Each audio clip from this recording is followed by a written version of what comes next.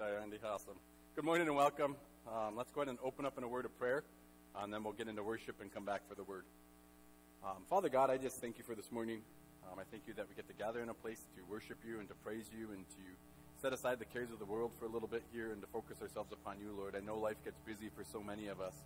And I pray that this morning for the next, hour and a half, that we would just kind of sit back and allow all those things to be washed away, and that we would focus ourselves upon you, that Holy Spirit, you would do a work in our hearts and our minds, that you would transform us, that you would mold us and shape us, that you would help us to put off things that are not of you and put on the things that are, that you would continue to encourage us and comfort us, guide us and lead us in everything that we do, that when we leave this place that we would be better prepared and better equipped and more emboldened to go out and to share the truth of your gospel with people that we know, the people that we interact with throughout the week. Lead us and guide us here this morning, Holy Spirit, as only you can. In Jesus' name we pray. Amen. You guys just want to stand? We're going to worship Jesus this morning.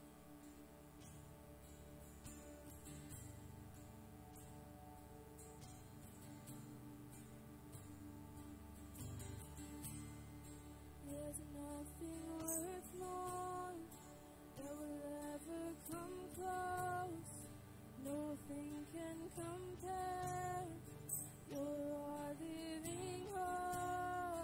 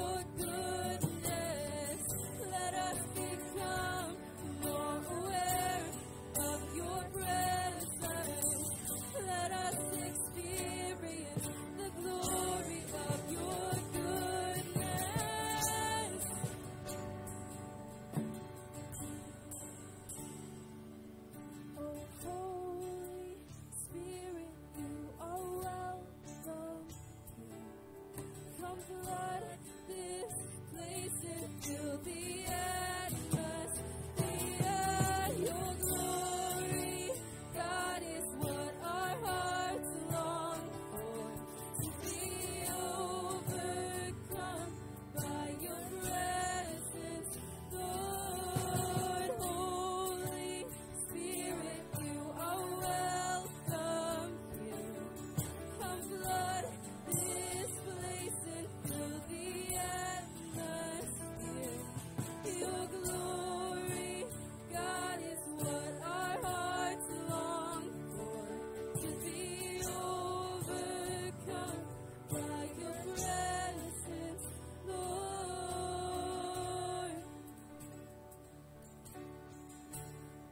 Your presence,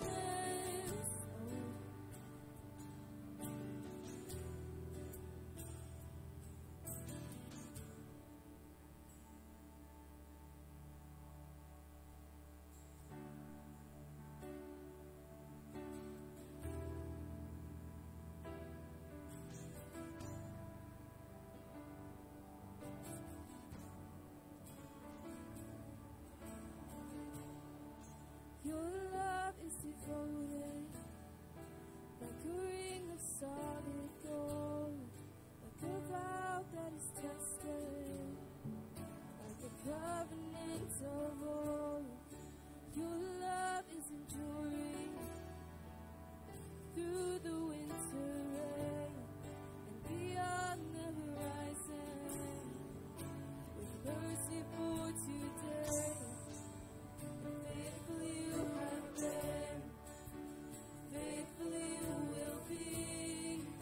You pledged yourself to me, and that's why I sing your praise. Will ever be on my lips, ever be on my lips. Your praise will ever be on my lips, ever be on my lips. Your praise will ever be on my lips, ever be on my lips. Your praise will ever be on my lips, ever be on my lips.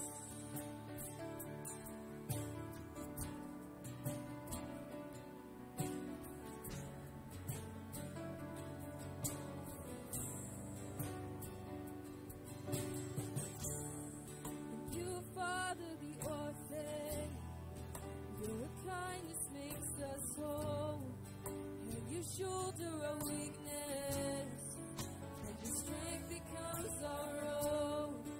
You are making me like you, you're clothing me in white, bringing beauty from ashes.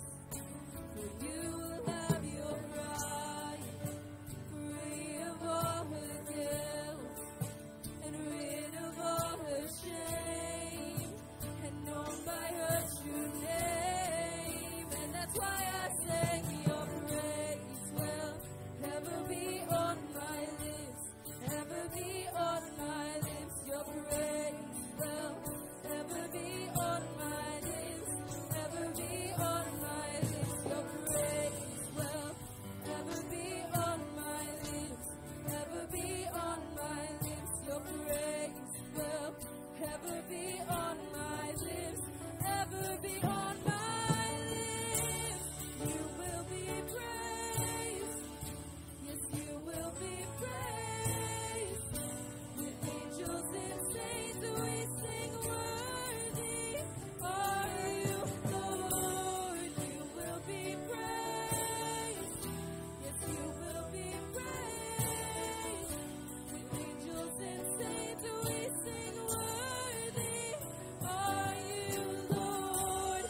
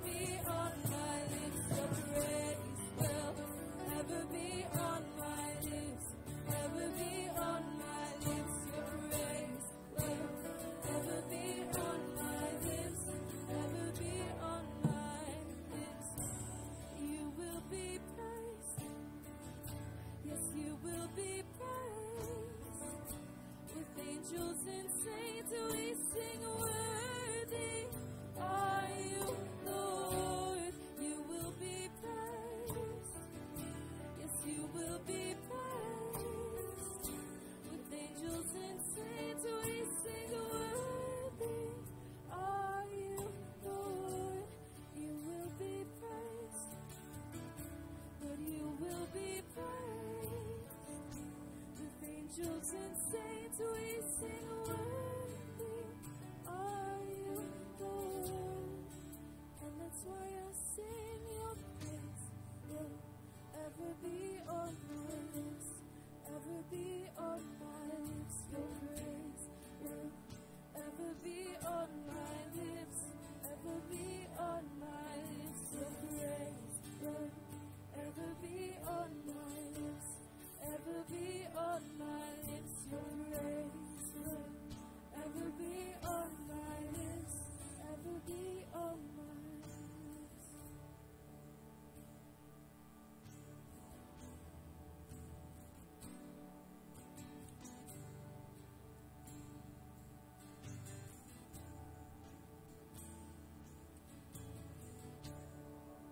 I'm returning to the secret place, trusting all to death. Love is found here in our sacred space. I hear your voice, I see your face, and you're still my first love. You're still my only one. You're still my first love. You're still my only one.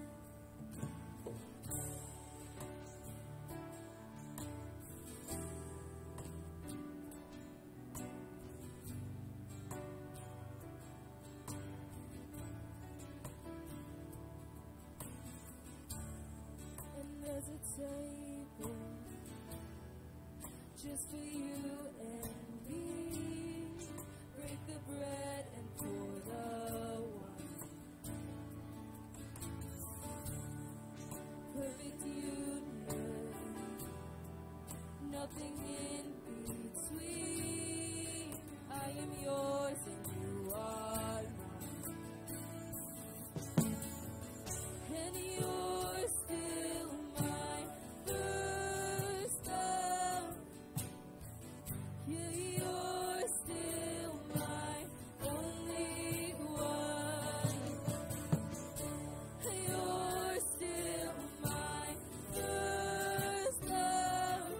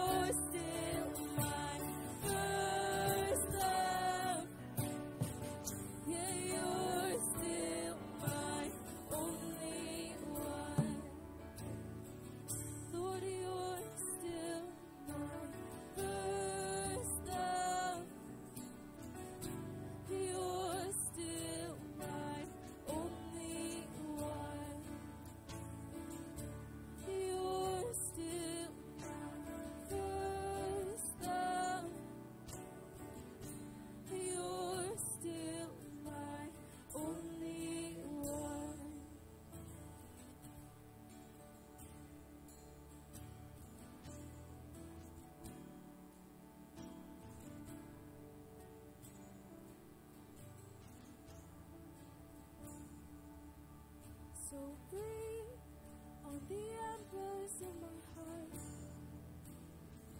fan it into flame, and let it burn, let it burn. Oh, breathe on the embers of my heart, fan it into flame, and let it burn, let it burn. Oh, breathe on the embers of my heart, fan it into flame, and let it burn, let it burn. Oh, breathe, Lord, on the embers of my heart, fan it into flame, and let it burn, let it burn. Oh, breathe on the embers of our hearts, fan them into flame, and let them burn, let them burn. 'Cause you're still our first love, and you're still our only one. Jesus, you're still our first love. Yes, you're still our only one.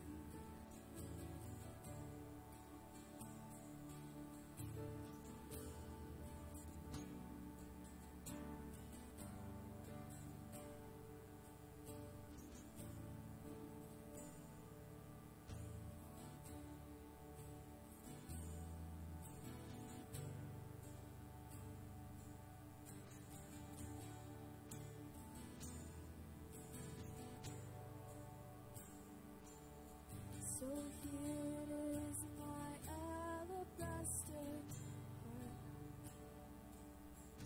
I'm keeping nothing back from who you are. No hidden treasure veiled by key or lock. You're a lifetime worth of worship, and that's only just the start. Here is my every waking day. The minutes, hours, the years of endless praise. For you're worthy far beyond all I could say. There's a lifetime worth of worship in the nuance of your name.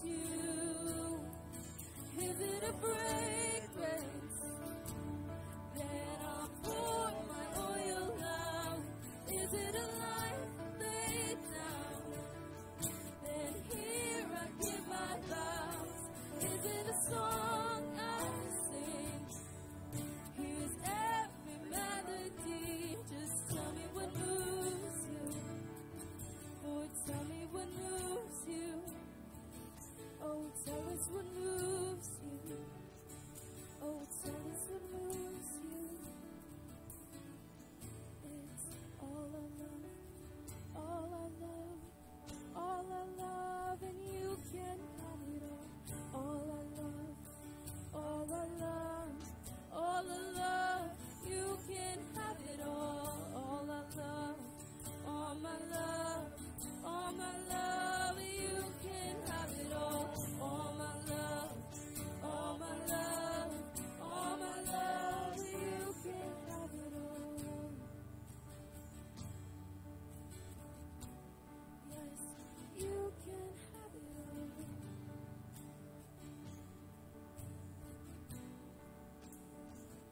So let it arise like incense. My whole life is a fragrance, every ounce here broken at your feet. And every breath and offering, my heart cries, these lungs sing over you, my worthy King of Kings, the worthy King of Kings.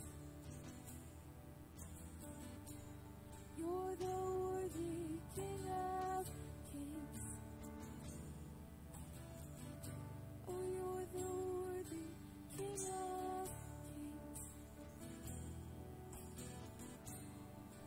The worthy King of Kings.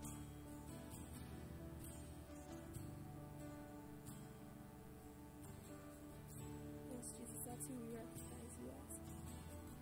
The one who's worthy of all of our love, the one who's worthy of all of our heart and all of our soul and everything that we own. Jesus, would we give it all to you? Lord, would you just transform our hearts into these hearts that long to give you all of our worship and all of our praise, not just in song, but in reading the word and spending time with you and honoring you in our relationships and honoring you in our work and honoring you in all of the day-to-day things. Lord, would you make us holy and godly, and would you make us to look like you, because our foundation is that you're our first love. That our foundation is that you get all of our love. That there's no hidden things that we have, Lord, but it's all just there and it's out before you. Because you're so much greater than everything else, Lord. We've tasted and seen of this sweet love that we get with you, Jesus, and we just praise you and we thank you for that, because you're good. Lord, and we don't deserve your love, and yet you give it to us. And so often, we don't give you our love when you deserve it all. So Lord, would you just work that in our hearts? Would you work it in our hearts to give you all of our love? Not just here, as we're here on Sunday and we're supposed to be worshiping you, but everywhere in our lives, because that's when we're supposed to be worshiping you too. Lord, would we stop getting up from the altar? Would we just be a sacrifice, a living sacrifice on the altar for you, Lord? Off of the foundation of your love for us, would we love you? Jesus, we thank you for your love. We praise you because you're good. And we're not lost anymore. We're found by the King of Kings. And you're the worthy King of Kings, Jesus. And you deserve all of our love, all of our adoration, all of our attention. And so often our eyes are on all of these other things, Jesus. So would our eyes just be fixed on you this morning? And would we not lose sight of who you are and your love? Would you put a desire in our hearts to love you better? We just thank you. We thank you for this time, Jesus. In your name.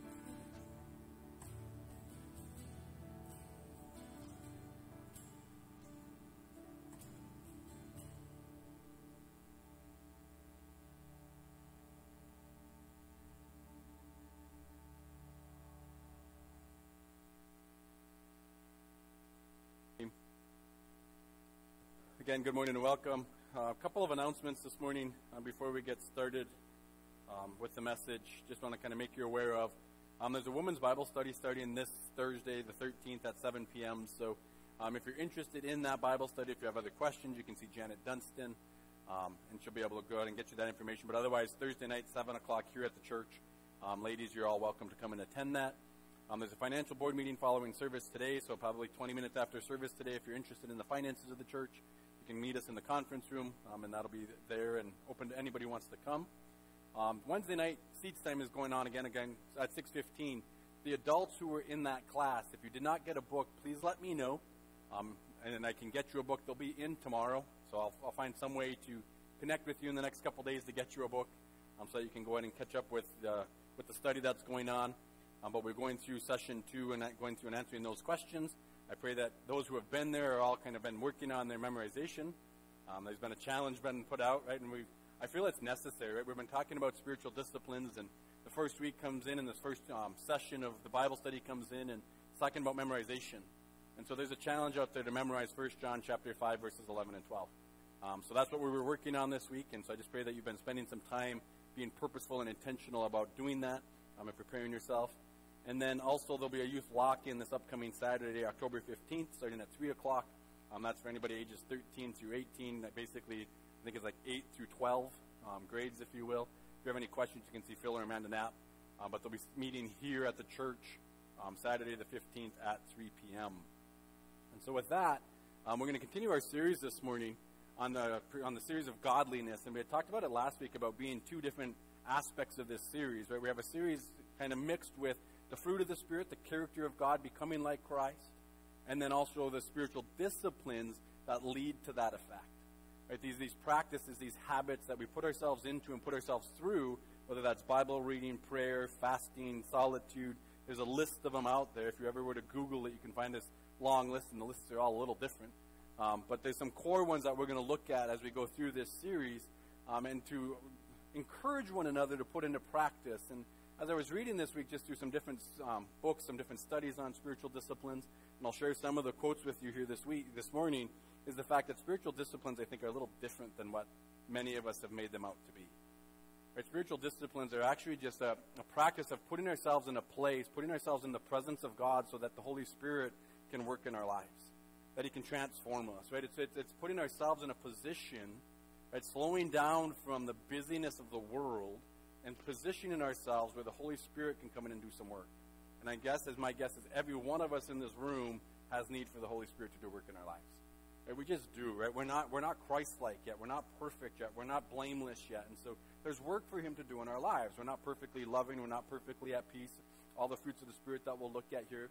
And so I just want to encourage you, right? So as we get into some of these disciplines, we won't get into one this week. We'll get into the first one next week on that side. But as we get into the disciplines, I really encourage you to start to practice. Right? Don't look at them and blow them off and go, whatever, I don't have time. There's exactly part of the problem. Right? If we don't have time for a relationship with the Lord, what are we doing? Right? If we're not coming here in this place here this morning to come in to grow and to mature and to learn about Christ and to worship Christ and the Father and have our lives change, what are we doing? Right? Church isn't about us coming to be entertained or anything like that. Church is to come together and to worship our Lord and to be encouraged and changed and built up and transformed into the image of Christ. Right? It's to be challenged in our walk and in our faith with Christ. And so I pray that that's why you've been coming to church and why you'll continue to come through this series on becoming godly. And 1 Timothy 4:7 was kind of our launching point last week. And so just kind of a reminder, Paul tells Timothy, train yourself in godliness. Discipline yourself in godliness. And that godliness is this idea of a devotion to God, a devotion to becoming like Christ that ends up resembling and showing itself in a life that looks like Christ. Right? And so that's what godliness starts to be. And so we're going to go through this morning. We're going to hit the first one of the fruits found in Galatians chapter 5, and that's love. And I sat here and I'm like, let's see, I've done a series on love. We spent 26 weeks on love. My guess is most of you, if you've been in the church any duration of time, have heard a ton on love. And I'm like, God, where do we go with this whole thing? I'm like, I don't know what else to say about the topic in some regard. But you can't really exhaust the topic. Right? But at the same time, I don't know that I can do it any more justice than what the Scriptures can do. Right? And so this morning, I hope you have your thumbs ready because we're going to read a ton. And that's why I kind of put the insert in your bulletin. That way you don't have to take notes. Right? All the verses we're going to look at are in there. But we're going to look at those verses because I believe that, in Romans, Paul says that faith comes by hearing, hearing by the word of God. And I know he's talking about faith, that initial faith, that salvation faith comes. But I believe our faith continues to grow as well as we hear the truth of the word. And then if we look in Ephesians, and I think it's somewhere, Ephesians 4, 11, 12, somewhere in that vicinity, right, he talks about the fact that the word is alive and active.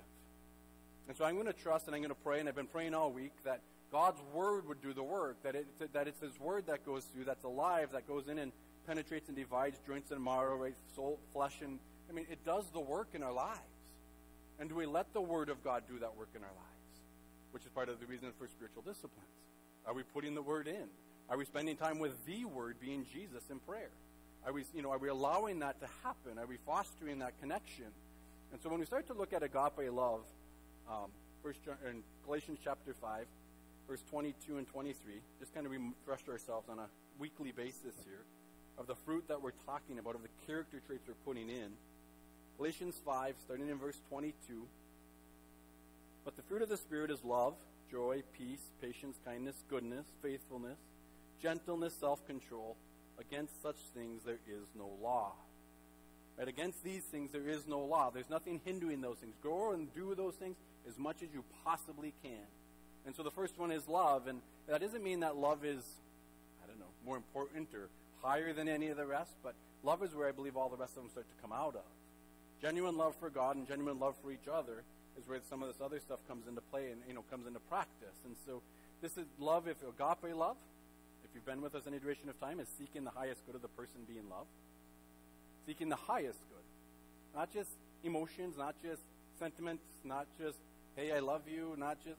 No, it's seeking the highest good, and sometimes that highest good can be tough love. And sometimes that highest good means that we have to be willing to confront things in their lives that aren't necessarily very comfortable to confront. But love does that. Because their highest good is that they become Christ-like, no? Is that not the highest good in every one of our lives, is that we would become like Christ? I believe it is. That is the absolute highest good that there is that we become like Him.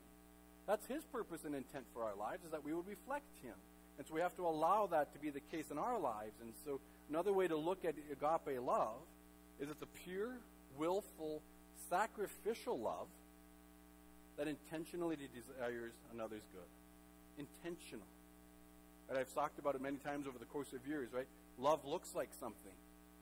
It always looks like service to your neighbor. Always. Right? If God sat in heaven and goes, I love you, and never sent His Son, would we believe Him? What's there to believe Him? Right? There's been no proof. There's no evidence of this love that He says He has. And unfortunately, too often, maybe in our own lives, right, we do a lot of speaking about how we love one another. But is there practical application of that love? Is there evidence that that love is true? Are we willing to sacrifice for one another? And that can look like a million things, right? That can look like time. That can look like resources. Little things, big things. Are we willing to sacrifice? Because love does. Love sacrifices all the time, and we'll see that as we go through here this morning. And so agape love is always a choice to love somebody and to seek their highest good, and regardless of the cost it is to us. Jesus didn't consider the cost. But the Father says, you know what, I love these people so much that I'm sending my Son. What cost is that? There is no higher cost than sending your Son to die for people who are your enemies. And so God goes, I'm willing to pay that. I don't care. This is how much I love people. This is how much I desire them to be in my kingdom and desire to be in relationship with them. I'm sending my Son, the utmost sacrifice. And yet we so often find it hard to sacrifice 10 minutes maybe to sit with a brother or sister. And we're like, no, my life is just too busy. I don't have time. Okay, sure. Right? I think every one of us here this morning is grateful that God didn't go, I don't have time. That Jesus didn't go, God, Father, I get it, these people, but I just don't really have time to do that. I'm busy. Jesus didn't do that for us. And so we have to be reminding ourselves that that's who we're becoming. And so we have to allow ourselves to be challenged and to make that kind of sacrifice and make that choice to move forward. This word is listed over 200 times in the New Testament alone, right, between its noun and its verb form. And we're not going to look at all 200, but we're going to look at a pretty good chunk of them here this morning. And we're going to allow the Word, and we're going to pray that the Word would take that truth that we're going to hear about and then allow it to penetrate our hearts and build this character in us. Does that sound like a plan? I hope so. Let's pray real quick for that effort. Father God, we just thank you for this morning. I thank you for the truth of your Word. I pray, Holy Spirit, that you would take these words and you would use them to penetrate hearts and minds. You would use them to change our lives, God. That you would do the work in us that only you can do. I pray that these words would have life in them. Lord, that as we speak truth, that we would set people free, that people would experience your love and your kindness and your goodness, that they would in turn then go ahead and live out these things as they leave this place, one to another, and to others in their circles of influence, in their schools, in their homes, in their workplaces, Lord, that these things would live out of us, and we would have a desire to do them and to walk in them. Holy Spirit, would you empower us in that endeavor? In Jesus' name we pray. Amen.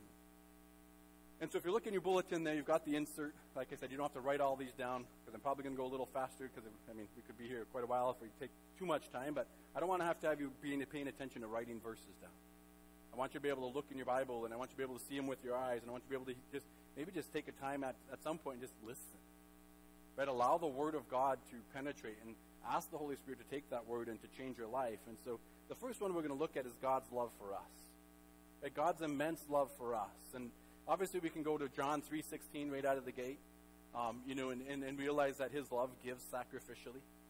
Right? John 3:16, for God so loved the world that he gave his only begotten Son, that whosoever should believe in him should not perish but have eternal life. Right? And so maybe right out of the gate we get to look at that verse and go, wow, spiritual discipline, we can put it into memorization. If you've been in the church for any duration, good chance you have that verse memorized. So we do have the ability to memorize Scripture. Maybe it takes some effort, maybe it takes a lot of repetition, but we have that. And we see that God gives sacrificially. He gives his Son. And then slide with me to the book of 1 John. So go from the Gospel of John and slide over to the book of 1 John. 1 John chapter 3.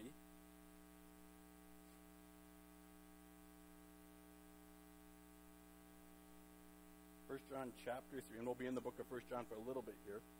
1 John 3, this is all about God's love for us. Verse 1. 1 John 3:1, see what kind of love the Father has given to us, that we should be called children of God, and so we are. The reason why the world does not know us is that it did not know him. Right? See what kind of love the Father has given to us. Where were we without Christ, without the Father? Sending his Son to die. Lost, without hope in a world, correct? Hopeless. And now he goes, look at the kind of love the Father has lavished on you, has poured on you, has given to us, that we might be called sons and daughters of God.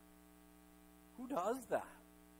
Right? Our Father does that. He pours out his love on us. And if you slide down over to chapter 4, we'll see God's love again. John chapter 4, or 1 John chapter 4, sorry. Starting in verse 9. 1 John chapter 4, verse 9. In this the love of God was made manifest among us. Right? There's the importance of love being an action, of love being a choice, of God himself going, I'm not just going to speak I love you. I'm not just going to tell you I love you. I'm going to manifest my love for you. I'm going to make it real. I'm going to make it personal. I'm going to make it something that you can, kind of touch, if you will. In this the love of God was made manifest among us, that God sent his only Son into the world so that we might live through him. Verse 10, in this is love, not that we have loved God, but that he loved us and sent his Son to be the propitiation for our sins. Beloved, if God so loved us, we also ought to love one another. Right? If God so loved us that he made a choice to send his Son, then what is our issue with loving each other? Because if you've experienced this love, if you've received this love into you from the Father, if this lavish love that God has poured out by sending his Son, then you know what? Model that. Copy that. Follow the example that Christ has laid out for us, that our Father has laid out for us. Because if you've received that love, pour it back out so that other people too can receive it. Right? So God pours his love out to us on a consistent basis, and he bottles it, and he demonstrates it. He's not asking you and I to do something he hasn't already done. But our Father and our Lord Jesus, right, never does that. He doesn't command us to go do something without first telling us what he has done and modeling it for us. He's not like, go out and sacrifice your life for people that, that's love. Go and sacrifice for them. But I'm not doing it for you. He goes, no. Look, I'm going to show you what it looks like. I'm going to demonstrate what love truly does.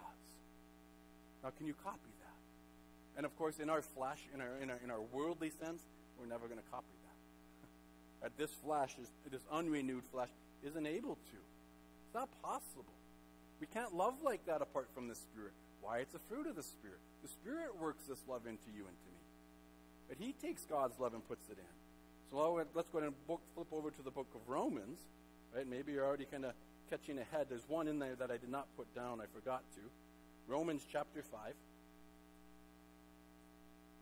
Still on God's love for us. Still on what the Father demonstrated for us. What he's asking us to model after. right? Showing us how much he loves you and me. Romans chapter 5. And then you look at verse 5, and he's talking about trials in verses 1 through 3, and he's like, we're supposed to rejoice in these, and we're supposed to be excited because we know these trials are producing in us some endurance and some character and hope. And then verse 5, and hope does not disappoint or does not put us to shame, because God's love has been poured into our hearts through the Holy Spirit who has been given to us. Right? God's love has been poured out into our hearts through the Holy Spirit. Right? So the same love that the Father has, this love that characterizes, as it says in 1 John, that God is love, that love is poured into you and me if we're sons and daughters of God. But if we're followers of Christ, that same love has been poured into us through the Holy Spirit. And then slide down a little bit farther in Romans 5. Romans 5, verse 8 says this, but God shows his love for us. He demonstrates it again. Paul reminds his readers in Romans, he goes, look, God showed us his love. Verse 8, he says, God showed his love for us that while we were still sinners, right, while we were still enemies, while we weren't lovable at all, Christ died for us. Right? The Father's like, look, I have no need. Because most of us in this room maybe would struggle to love our enemies, right? It's not the easiest thing to do, right? We maybe struggle to love one another.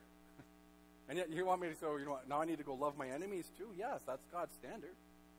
Right? God demonstrates it here. He says it, right? While we were still enemies, while we were still sinners, while we were still lost on the other side in darkness, he sends his son to die.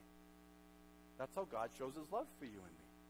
And we need to let that reality sink in and penetrate and continue to move in and allow it to push out these truths that, God really doesn't love me. What else does he have to do to show you? What else can he do to demonstrate his love for us? And this is the importance of taking some of these verses this week and maybe meditating on them, asking the Holy Spirit, what is it that I'm struggling with to receive about the Father's love? And then just focus on that and allow that truth to penetrate. Right? And ask the Holy Spirit to go, change my heart. I do believe that God loves me. Yes, I'm sinful. Yes, the enemy is telling me that, how can God possibly love you? Look at what you've done. And then he goes, no, that's not true. My Father loves me. And I'm going to let that continue to penetrate into my heart, into my soul. Ephesians chapter 2.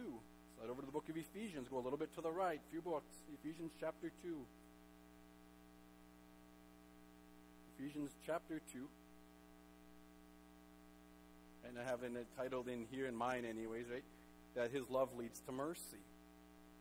Ephesians 2, starting in verse 4. Verses 1 through 3 tells about who we were again. We were dead in trespasses and sins. We followed the prince of the air. We were stuck on the opposite side of God's kingdom.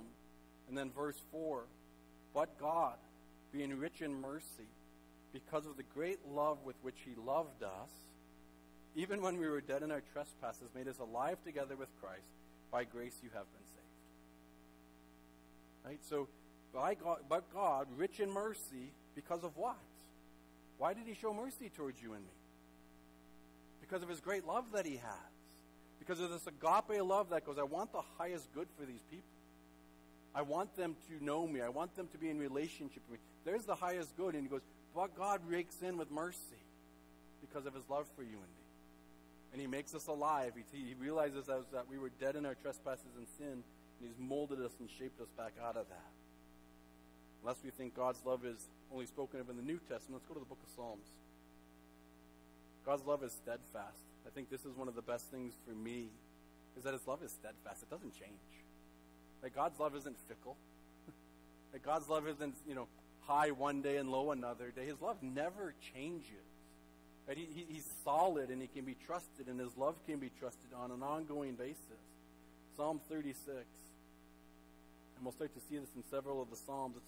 It's a common theme in the book of Psalms about God's steadfast love. Psalm 36, verse 7. And this is a challenge for us. How precious is his steadfast love? We could slide up to verse 5. Your steadfast love, O Lord, extends to the heavens. Your faithfulness to the clouds. Your righteousness is like the mountains of God. Your judgments are like the great deep. Man and beast that you save, O Lord. Verse 7, how precious is your steadfast love, O God. The children of mankind take refuge in the shadow of your wings. They feast on the abundance of your house, and you give them drink from the river of your delights. And so, do we believe that God's love is steadfast? We rest in the fact that God's love never is going to change.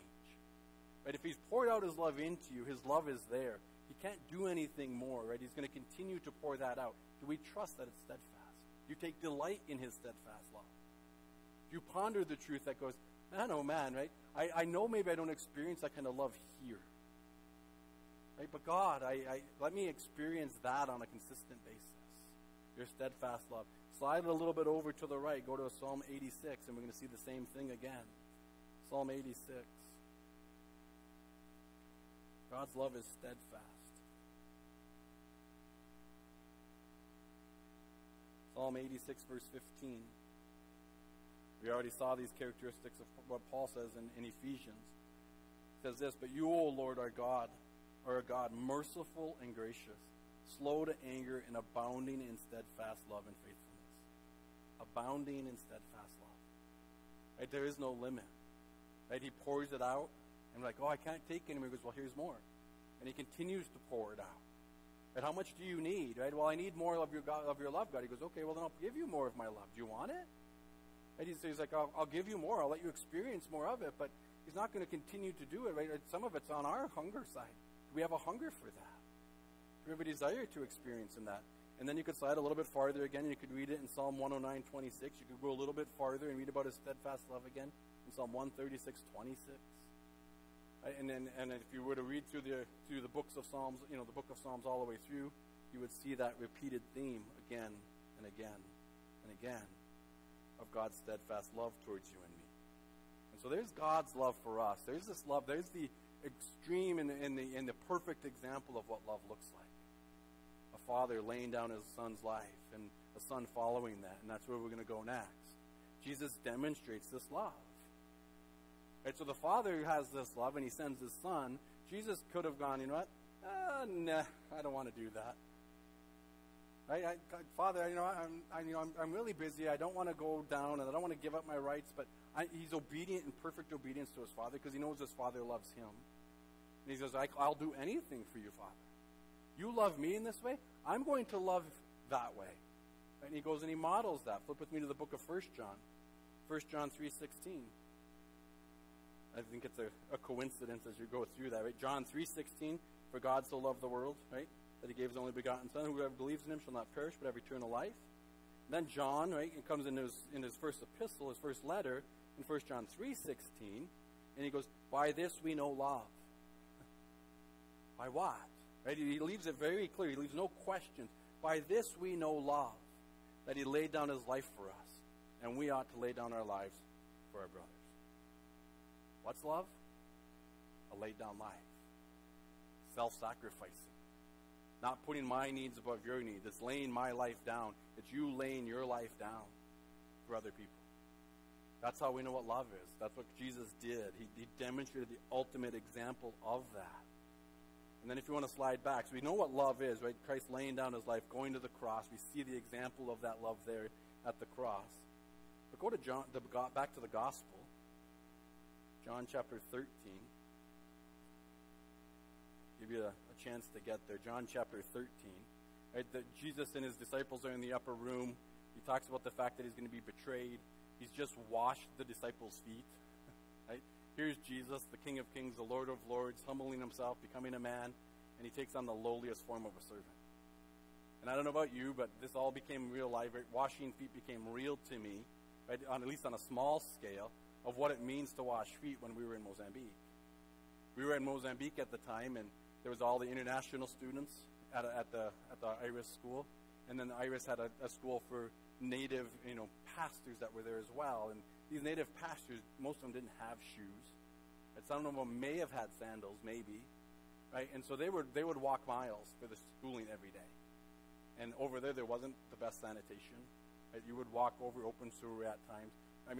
And so we had a day one time where they asked us, and they brought us as a teaching, and they had said, okay, all the native pastors lined up on the altar, and they had us as international students come and wash their feet.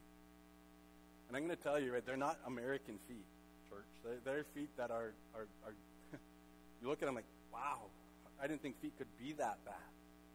I didn't think feet could be that dirty. And my guess is these ones are actually taking care of themselves better than some.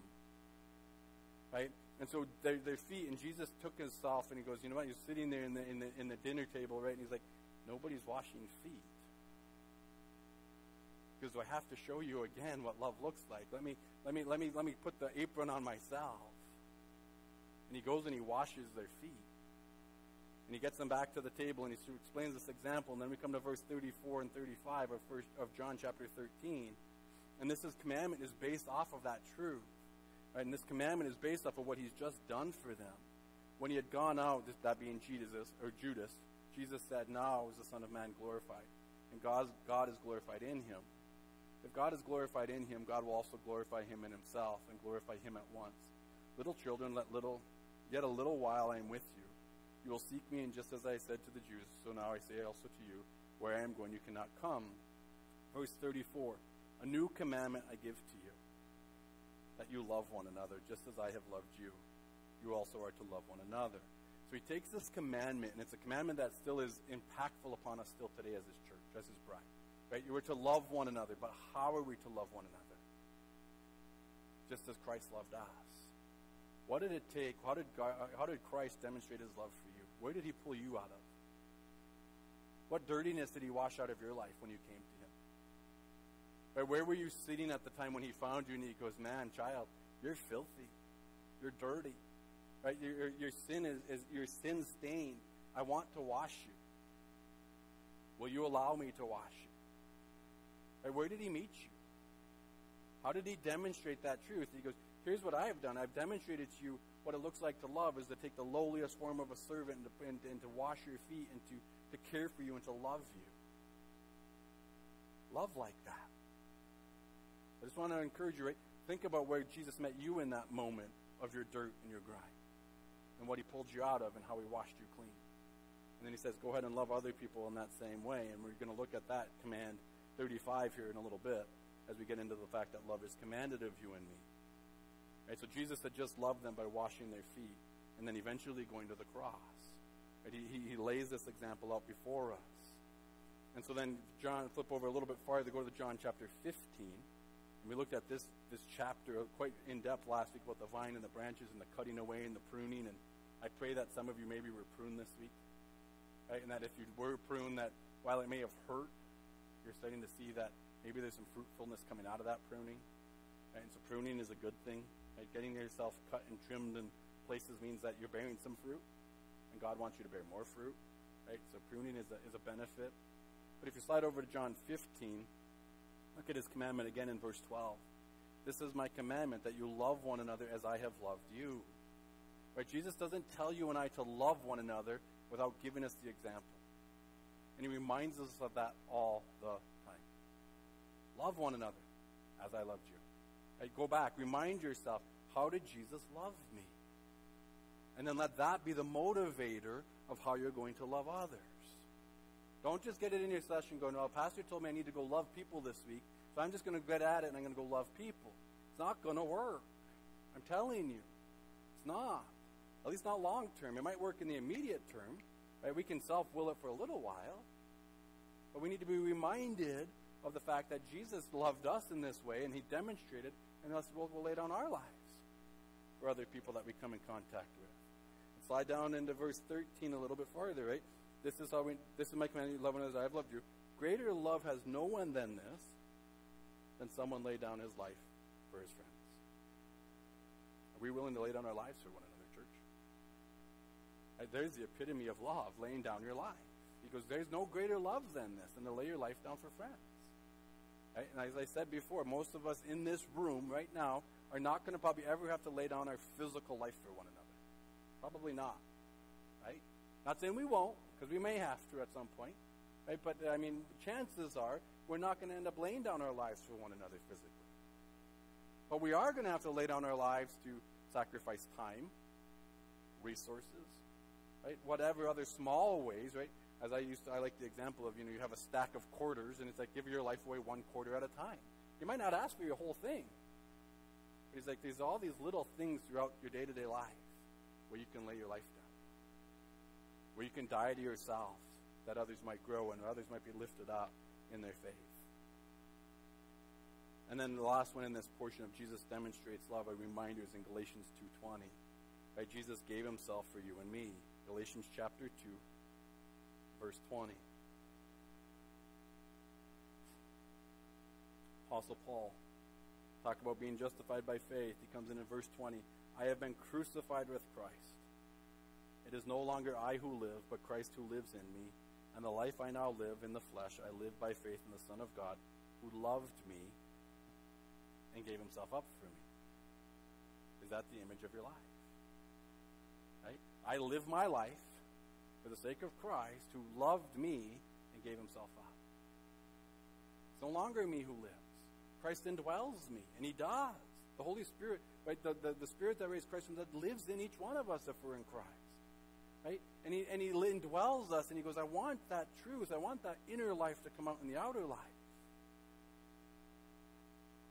Right? Are we allowing that fruit to grow? Are we allowing that character of Christ to grow? I pray that we are, and I've seen it in different areas, and I've seen it in different people's lives where some of this fruit is growing and it's flourishing, and I encourage you to continue to let that go. But if you're sitting there going, no, you know what? This fruit of love just isn't really in me very much. And ask, Father, would you prune me? I want love to grow in my life. I want the character of Christ to grow.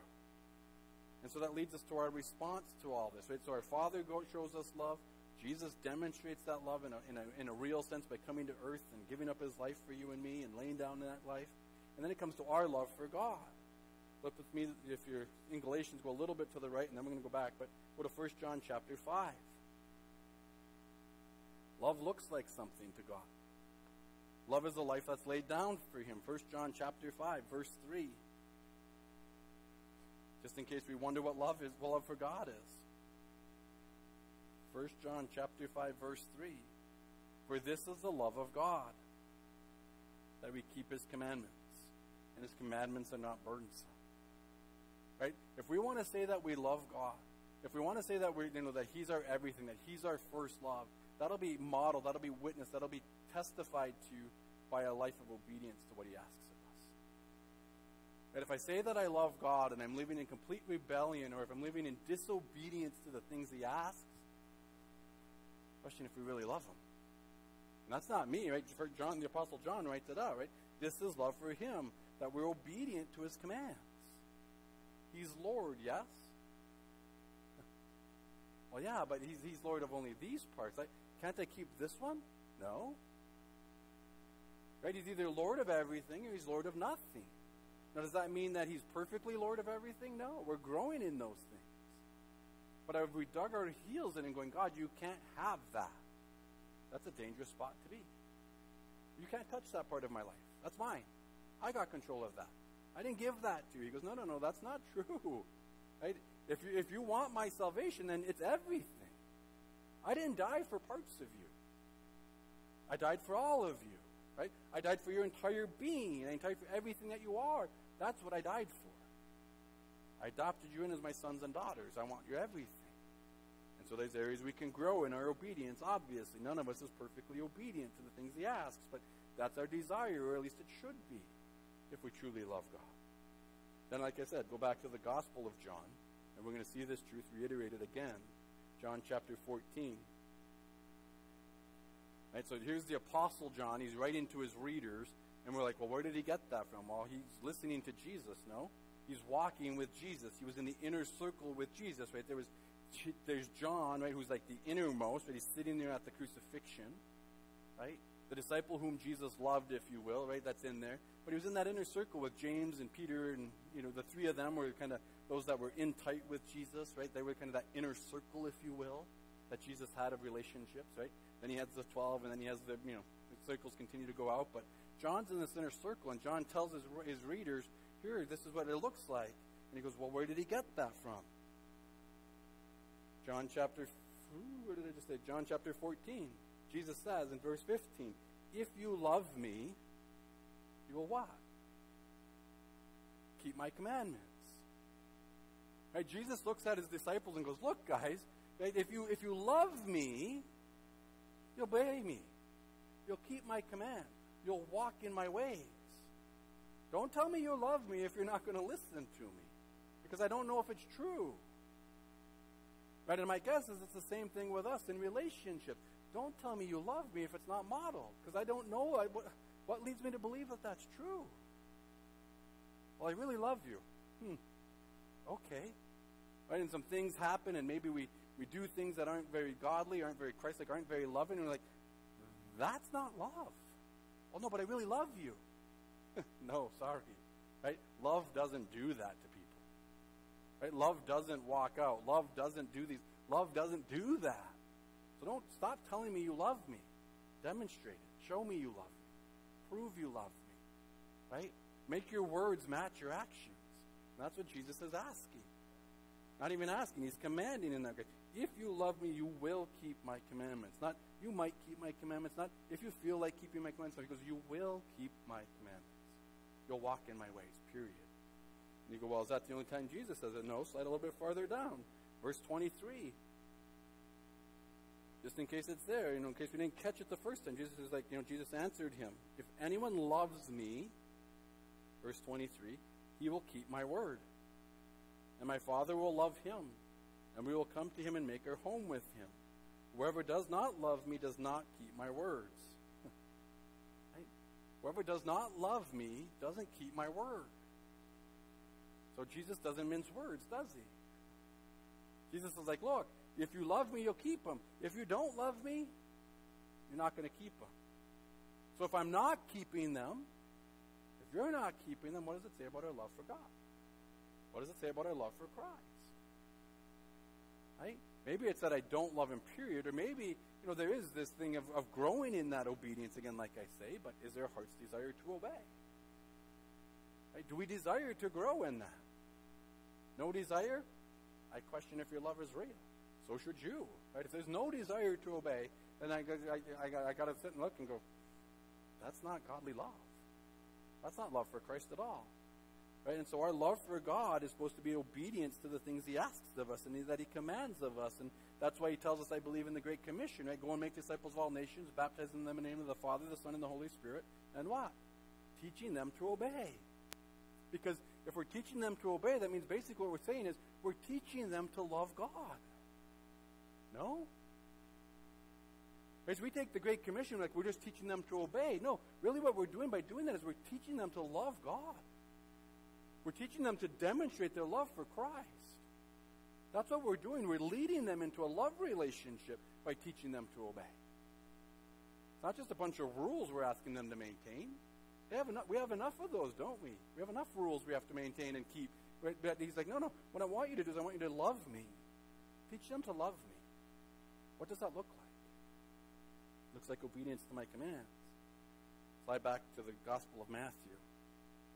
Matthew chapter 22. Our love for God is supposed to be everything. Matthew chapter 22.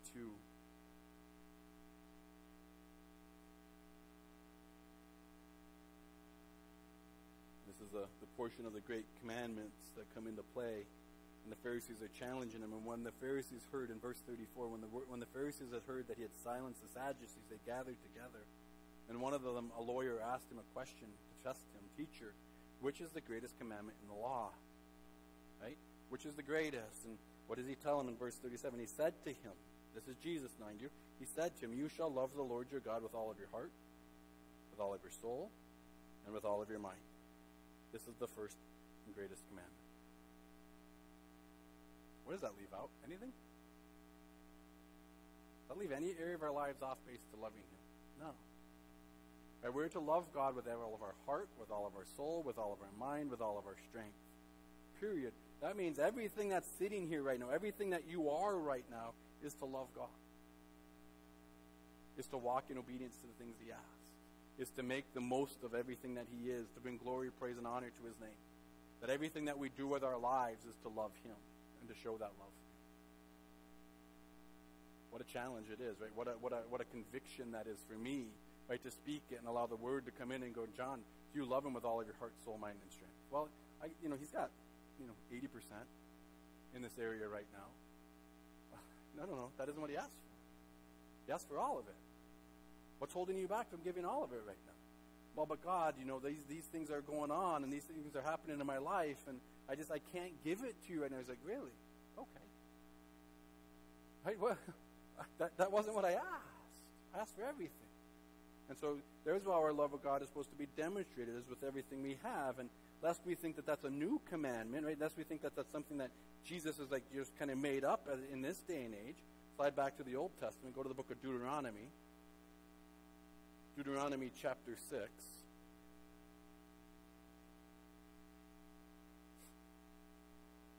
So we just read from Jesus saying, love the Lord your God with all your heart, soul, mind, and strength.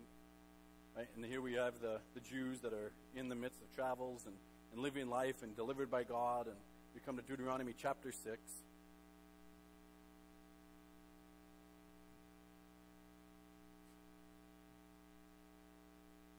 Still here a few pages turning, so I'll let you get there. Deuteronomy chapter 6. Verse 5. Actually, we'll go to verse 4. Hear, O Israel, the Lord our God, the Lord is one. Verse 5. You shall love the Lord your God with all your heart, and with all your soul, and with all your might. And these words that I command you today shall be on your heart. You shall teach them diligently to your children, and you shall talk with them when you sit in your house, and when you walk by the way, and when you lie down, and when you rise. You shall bind them as a sign on your head, and they shall be as frontlets between your eyes. You shall write them on the doorposts of your house and on your gates. Right? Jesus says, the Lord is writing to the Jews, and he's like, look, you shall love me with everything you got. You go, what does that look like? He goes, you know what? Talk about it all the time. All the time. And we just talked about this at Wednesday night at our discipleship group, the same set of verses, right? About how we're supposed to be intimate and intentional. And he's like, I don't care what you need to do. That these commands I'm putting before you should be on your mind all the time. You've got to write them on the doorpost, write them on the doorpost. Right? My guess is most of us don't have anything written on our doorposts when we leave our houses, is my guess. Right? But this could look like a sticky note on your rearview mirror in your car. Right? There's a simple way to practice the disciplines, right? Just write a sticky note and stick it on, on your rearview mirror. How many times do we look in our rearview mirrors? Quite often, probably, when we drive, right? And it can just be a little sticky note of something that the Holy Spirit has made aware that we need to work on, or that he wants us to remember. And we can put it there. We can put it on our bathroom mirrors. We can put a sticky note there, whatever, right? There's ways to put this ever present before us, not actually engraving it on the doorposts. That's what you need, then do it. Write it on your doorpost. Go for it. That's okay, right? And then it's an instant conversation starter for anybody who comes into your house. No, and I struggle to evangelize. I struggle to bring up the gospel with people. Well, have it on your doorpost, right there in your bathroom, right? There's a sticky note. Why do you put that sticky note on your bathroom mirror? Well, let me tell you, I'm learning this, and the Lord is making this present about me, and I'm trying to put it in and try to capture it. I'm trying to meditate on it, and so it's an important thing, and now let me tell you about my God. Right? Those types of things can be simple tools that are there, but again, Old Testament is the same thing. You shall love the Lord your God with everything. And then he repeats it in Deuteronomy. Slide over to Deuteronomy chapter 10. Deuteronomy 10:12.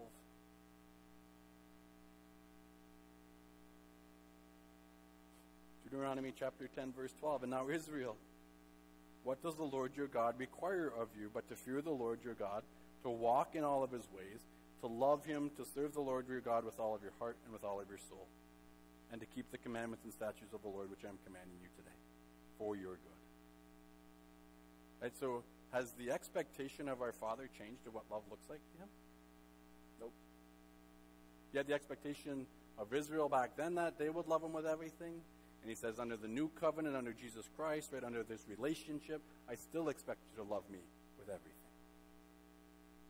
Right? The amazing thing is, the blessing, the grace, the favor of our Lord is the fact that in the Old Testament, he goes, go and do these things, right? Love me with everything.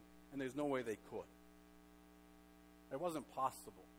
Right? They didn't have the Holy Spirit indwelling them. They didn't have the ability, right? And that was the whole point of the law, was to make them understand that they were in absolute desperate need of a Savior. The amazing thing is that under the New Testament, under the New Covenant, the fact that we've been born again, that we're indwelt by the Holy Spirit, is we can possibly love him with all of our heart, soul, mind, and strength. It's possible. Right? That Spirit who's in us is constantly creating that desire to love and obey him in all things. Right? He's given us the power to live in those ways. Something we couldn't do before. But now we have the desire to, because he's constantly creating a hunger and a thirst in us. I want more of God. Where does that hunger and thirst come from? It's not our hunger and thirst. Right? The Spirit's working it in us. He's creating it in us. He's constantly stirring that in us to love God with everything. And then we come to the last part. So that's our love for God, right? That's supreme, right? The first and greatest commandment. If we're not doing that well, chances are we're not doing this well. And if our lives aren't sacrificed for Him, am I going to sacrifice them for you? Probably not. Right? If I can't bring myself to lay my life down for somebody who loved me to the extreme, I'm probably not going to lay my life down for somebody who maybe is my enemy or I don't get along with well or whatever it might be. Right? I'm going to find that connection wrong. But if I'm loving Him first and foremost, out of that intimacy, out of that relationship with God, I'll start to love you, and then comes in all the commands. And maybe we have time to read all these this morning. I don't know, but we're going to read some of them. We already read John 13:35 and 34 and 35, right? This is my command, that you love one another as I have loved you. And then he goes on in verse 35, he goes, by this all men will know that you are my disciples, if you love one another. Right? So one of the means of people telling whether you and I are followers of Christ is our love for one another. Right? Not by what we profess, not by what we say, not anything else, but by, not that those aren't important. We need to profess, right? But it's our love for one another. It's the practical outworkings of that with one another. That people are going to look and go, yeah, there's something going on here. They're not normal. And we shouldn't be. Right? The world should be able to tell that we're followers of Christ. They should be able to go, wow, there's something that's not normal about you. The world doesn't live like this. The world doesn't love like this. The world doesn't lay down their lives for other people. It's all about stepping on people's lives to get ahead. And yet here are these group of people that are laying their lives down so that other people can elevate. People take notice of that, and they show it. Right? There's the body of Christ growing in that love. And then in John chapter 15, so if you're in the Gospel of John chapter 15, again, we read this command just a little bit ago. Verse 12, this is my commandment, that you love one another as I have loved you. Right? And so the challenge is, okay, so if love for God is what? Obedience to His commands. And He's just told us to what? Love one another as He has loved us. How are we doing? Right? Instant self-check. How am I doing? How am I loving you? Right? Am I laying my life down for you? Are you laying your life down for other people? Or is your life all about me? What I want, what I need, what I desire. If that's the case, then we need to check ourselves. Like Jesus says, I love one another as I have loved you. And then you can go to the book of 1 John and you can see it repeated. 1 John chapter 3, verse 11. 1 John chapter 3, verse 11. For this is the message that you have heard from the beginning, that we should love one another. From the beginning. My guess is that when you came to Christ, when you entered the church, right, this is something that you've heard, is that we're supposed to love one another. This message hasn't changed. The question is are we changing? Are we growing in that? Are we now proclaiming that same message? That we're to love one another. And then as we saw in verse 16 of 1 John chapter 3, right, we said, by this we know what love is, that Christ laid down His life for us. Right? We ought to also lay down our lives for our brothers. And then John goes and explains what that looks like. Like I said a moment ago, right? Most of us aren't going to ask to lay down our physical lives. But look at what verse 17 and 18 say in 1 John chapter 3. But if anyone has the world's goods and sees his brother in need, yet closes his heart against him, how does God's love abide in him? How many of us have the world's goods? How many of us have the world's goods? Right? We all do. Right? We have the world's goods. We all probably have more than we need. Let's be honest. Right? Well, no, wait a minute, no. Right? I need this security blanket over here. Maybe. Right? I'm not saying it's bad. I'm not saying we shouldn't have retirement. But you know what? We have more than we need in many instances. We just do. Right? We've been blessed beyond measure, especially in this country. Right? And so he's like, if you have the world's goods and you have the world's things and somebody comes up to you, right, and you see your brother in need and yet you go, not touching that. Somebody else will do that. Right? Somebody else will take care of that. He goes, how can the love of God be in you? How is that possible? Right? And that doesn't mean that everything that we see, every need that's there that we're supposed to meet. I'm not saying that, we're supposed to give everything away. Maybe you're supposed to, right? God challenged the rich young ruler, right? Sell everything you have, give it to the poor, and then come and follow me, right? Because money had a hold on his heart. Right? All of a sudden, the worldly possessions had that young man's heart at the moment in time. And you know what? I'm going to challenge you now. If the world has your possessions and the world has your heart, get ready for him to ask you, because he's done it to me. Right? The world had my heart, whatever, 20 years ago. Right? And I was pursuing the American dream. I had all of those things. I had it all from my perspective, from a world's perspective. Great job, great house, cars. I had it. The problem is I thought I had it. What it is it was the reverse. It actually had me. It was driving the things I did. Right? That was what made my decisions. Was this a benefit to me? Did it build my retirement? Did it do this? Did it advance me in the world? What did it do? And then God comes on and goes, oh, by the way, right? Rich young ruler, go read it. I'm like, really, God, you want me to sell everything? That ain't going to go well. Right? That ain't going to go well at all. That's not the way it's done here, God. I'm coming to church. I'm pleasing you. I'm doing these things, but I'm not giving everything. Sorry. Right? And so I fought with him for a while, and then I used my wife as an excuse. Well, she's not going to be on board with that idea. Right? We bought this farm, right, for her in some regards, for us. Right? This was the plan. He's like, well, go ask her. Go tell her what I told you. I'm like, oh, boy. Okay, whatever. All right, you know what? Hey, Mary, can we have a conversation? I need to talk with you about something. We've been talking about this, and, the Lord brought this scripture up, and she goes, well, what are we waiting for? I'm like, that's not the answer I wanted. Right? That wasn't the way it was supposed to work, but this is the truth, church. We've all been blessed beyond measure. Are we using those resources to benefit other people, to help other people in need? Chances are, if you've seen need of people, neighbors, brothers, sisters, co-workers, if you've seen them, the Holy Spirit's probably got a way to help you, to enable you, or you have the resources to meet those needs in some fashion. Right? The question is are you just going to obey that or not? Are you willing to step into it or not? And too often we step back and go, And then James, it says even something more about that in James chapter 2, right? And anybody comes to you and says, I have a need of clothes or food, and you go and say, you know what? Go on your way, you'll be well kept, be warm and well kept, well fed. He goes, that's not faith. Right? Does that kind of faith save you? No. Right? And so works, right? Obedience proves our faith and proves our love. The question is, are we walking in those things? And so then he says in verse 18, right? Little children, let us not love in word or talk, but in deed and truth. Right? Deed and truth. Right? Our word and our talk needs to match what we do. Really and truthfully, it does. Right? It's time for us to stop speaking words of how much we love each other and actually show it by our deeds that we love each other. Right? There's the opportunity that's laid out before us all the time.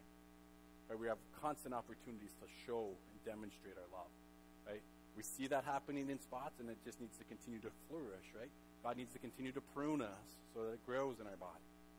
That it continues to grow in our individual lives. Right? And we're like, oh, God, I don't want pruning. Well, guess what? Pruning is necessary so that we can grow in those things.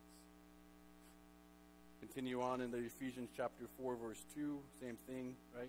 We love, right? It's commanded to love. We ought to live in love. Colossians 3:14. Flip with me to Romans chapter 12. I'm just kind of skipping through. You can do some of these for reading for homework. I just want to get through the love side of it here. Romans chapter 12, rather. Romans 12, verse 9.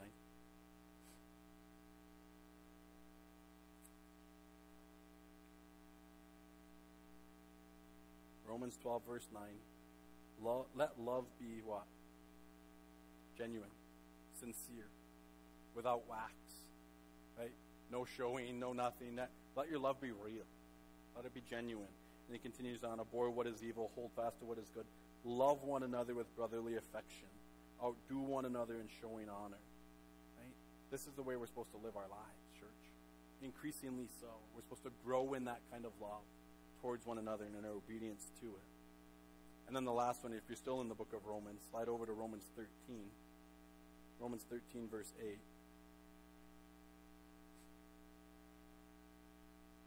Romans 13:8. Owe no one anything except to love each other. For the one who loves another has fulfilled the law. Right? Owe nothing but to love one another. There's a never-ending debt, if you will, of needing to love one another. Right? Loving God and loving others. Right? We'll never fulfill that. That should be the aim of our life, is to continuously love people and to serve people and to lay our lives down for one another. Which brings us to 1 Corinthians 13. 1 Corinthians 13, and then we'll close with this. Obviously, it's the love chapter. It's read at weddings, and I've read it at weddings, and I always try to make a point of reading at weddings that this verse, this chapter, while it's all about love, it was written to a church that was having issues. It was written to a church that wasn't really loving each other very well. There was arguments, and there was fractions, and there was disagreements, and it was life in a church. Right? They didn't all see things together, and we don't necessarily always see things eye to eye either. We come from all different backgrounds, all different religion, all different denominations. We may not always see things the same. And so there's some of this, maybe some friction going on. And Paul goes, this isn't the way it's supposed to be. Right? 1 Corinthians 13. If I speak in the tongues of men and of angels, but have not love, I am a noisy gong and a clanging cymbal. And if I have prophetic powers and understand all mysteries and all knowledge, and if I have all faith, so as to remove mountains, but have not love, I am nothing. If I give away all I have, and if I deliver up my body to be burned, but have not love, I gain nothing. And then he gives us this lovely little list, right, that we could put our name in the place of, because if we put God in the place of love, right, God is what? God is love. If we put God in front of all these, God fits. If we put Jesus in front of all these, Jesus fits. If I put my name in front of all these, I don't fit so well. At least not all the time. Sometimes I do, right? Verse 4, love is patient and kind. Love does not envy or boast. It is not arrogant or rude. It does not insist on its own way. It is not irritable or resentful. It does not rejoice at wrongdoing, but rejoices with the truth. Love bears all things, believes all things, hopes all things, endures all things. Love never ends. Right? It never ends. It never stops. And in Jerry Bridges' study, and he takes these verses and he kind of shifts them a little bit, if you will, into some, I'd hate to say motivational phrases, but kind of a reasonings behind this, right? And love being that reasoning of why we're patient and why we're kind and why we're these things, right? And he puts it this way, and I'm just going to read these off to you, and then we'll close out in prayer. He goes, if 1 Corinthians 13 is in terms of motivational statements, they might sound something like this. I am patient with you because I love you and want to forgive you. I am kind to you because I love you and want to help you. I do not envy your possessions or your gifts because I love you and want you to have the best. I do not boast about my attainments because I love you and want to hear about yours. Right? Does that typify you? I want to hear about what's going on in your life. I want to hear about your boasts.